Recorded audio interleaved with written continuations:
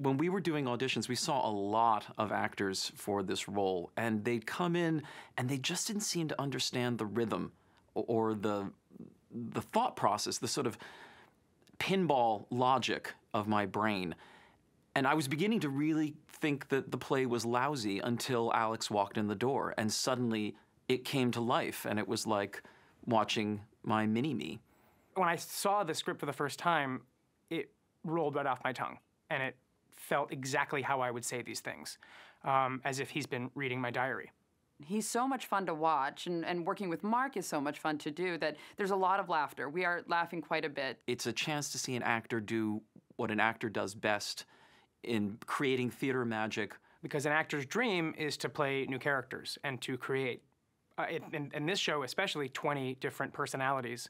I would be very excited to see somebody take on that challenge. And to let you all know, I'm totally up for it.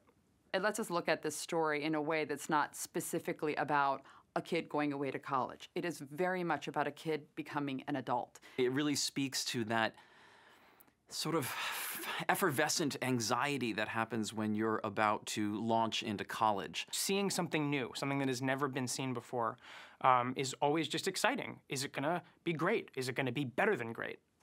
This is such a great play for the Hub because our mission about common humanity, for me, really resounds when we do pieces about what connects us, what binds us. The Hub and I are a really good match in that regard. They did the world premiere of my play, Birds of a Feather, which then won the Helen Hayes Award for Best New Play. And I find that when we locate stories that are told in a really magical way, audiences will walk away from the Hub feeling that connective tissue between us. Doing a one-person show on the outset could feel very lonely. And everyone here at the Hub, Helen, Marc, and everybody else involved, has been so welcoming and embracing. And I don't feel alone, even though my cast party will be very small. Come see the world premiere of How I Paid for College at the Hub Theater, December 7th through December 30th.